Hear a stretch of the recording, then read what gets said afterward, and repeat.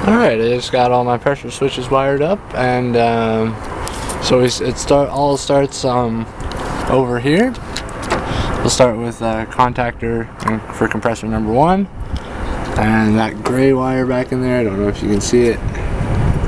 It's hooked to this blue one. That's the coil voltage for that contactor, it's 24 volts. And so that goes from there through the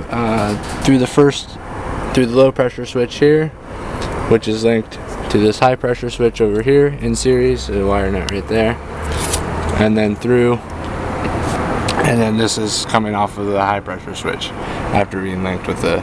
So if all is well and both of those switches are closed, the coil voltage will be allowed to flow to the contactor coil and have the contactor pull in, make the contactor pull in.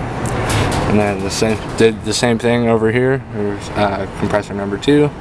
There's orange wires, the coil voltage, linked it through low pressure switch, tied the low pressure to the high pressure over here. High pressure out and goes over here to that coil on the contactor number 2.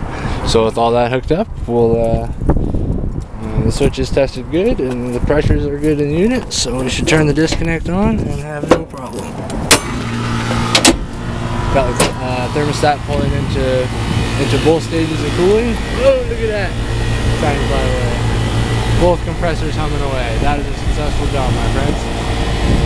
Alright, well, that's all it for today, and until next time.